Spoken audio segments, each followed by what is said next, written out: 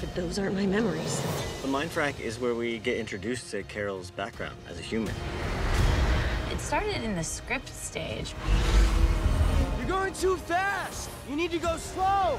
We created these little scenes and tried to make them bite-sized enough so that we could get as much as possible about who she was and have it feel like you were getting pulled through these memories that were connected by some kind of stream of consciousness. It was much longer on the page. And as the writing evolved, we kept trimming it down. And really early on, we did tests with the camera to see how we could get that kind of 16mm film feel or 35mm film feel. And we landed on a look and a color palette that really felt like the right one. There's a lot of effects, but also some of it's in camera, like the part where Brie is talking to Annette. Wonderful view, isn't it? I prefer the view from up there. You'll get there soon enough, Ace. And Annette starts to walk away.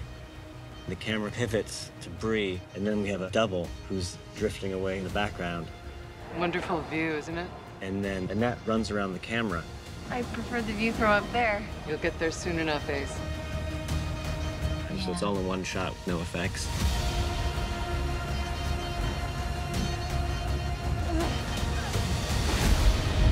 It's mind-boggling to try and get so many things that are hints to the story and hints to the pain. They'll never let you fly.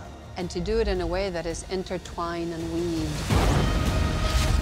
We haven't done a lot of big explosions in our movies, and we certainly have never left the planet Earth. And if we're gonna leave the planet Earth, we want to do it with a really good crew of people, and Marvel's the place to be. All right, I'm ready.